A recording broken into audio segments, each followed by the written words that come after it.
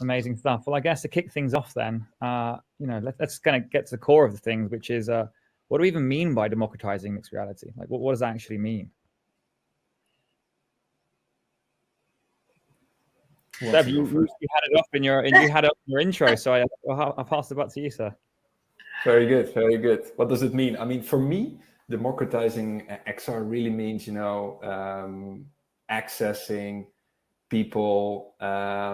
Well, basically, where I'm coming from, it's actually accessing the technology that sits in their pocket, right? So, as I've started this journey in a mobile agency, for me, it has evolved from mobile app development for a wide variety of possibilities towards actually leveraging the camera that sits on that device and enabling it to enhance the world with three-dimensional content. So for me, when I speak to people about democratizing XR, it's always been like, how can I reach the largest audience and at the same time reach them on a medium that they're familiar with, that they're comfortable with to use in their daily lives and get the most out of it, which I think the mobile or the tablet are great examples of devices that can serve the end user really well. But I mean, nowadays we live in a landscape with a wide variety of devices that go in your head, that go on your wrist, that you can speak towards. So there are endless possibilities for the end user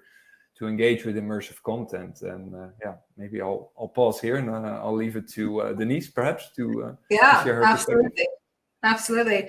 I think it's great that we all have these different perspectives. That's what I think adds a lot of value to these types of discussions. From where I'm coming from, democratizing XR, it's really about making it more accessible so that the wider world and general public have the ability to experience it, right? Because I very much feel like we're kind of living in the 80s where sort of everything's happening, and yet at the same time it feels like nothing's happening, or at least it's happening very slowly, right?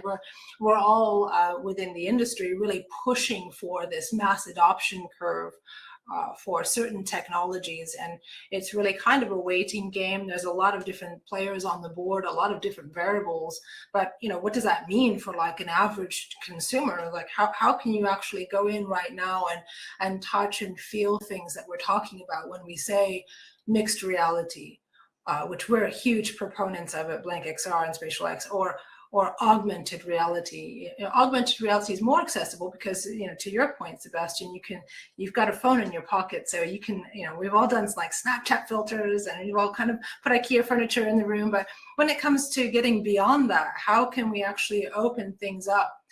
One of the things that we're doing at BlankXR, as I mentioned in my intro, our company, what we do today, we're an immersive strategy agency. So we help brands and creators to form immersive strategies that make sense for their brand to enter into what we now call the metaverse. But really, the metaverse is an umbrella term that's really forming its own definition right now, right? Because we know that houses many different things, like different modalities, virtual reality, augmented reality, mixed reality. But how do we make that more accessible today? Because we have a far-ranging vision that goes into 2030. We're working with smart architecture. We're working on creating different concepts ourselves, and as well as helping clients.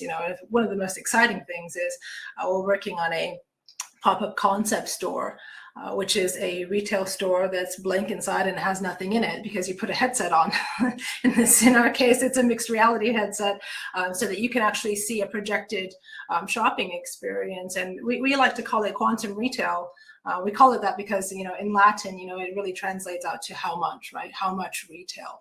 And in one sense, it gives people the ability to go into a physical environment in the real world that they can touch and feel themselves on the local high street, and they can actually put on a headset and experience what we mean when we say, you can just about touch these holograms, right? You can use your hands for gestures. You can shop in a way that's personalized, that you're used to, because things are rendering. We've got AI engines that are actually showing you things that are relevant to you, but just projected holographically. So, I mean, there's different ways that we can interact. I think my point here is that we can really interact and think about new ways that we can re-energize physical spaces with immersive experiences to create more examples and more opportunities for people to come in and really touch and feel the future beyond the phone. Because I think the phone, absolutely, we have to start there with what we have, but then when we take that next step, how do we kind of create opportunities for people to have more of an everyday experience?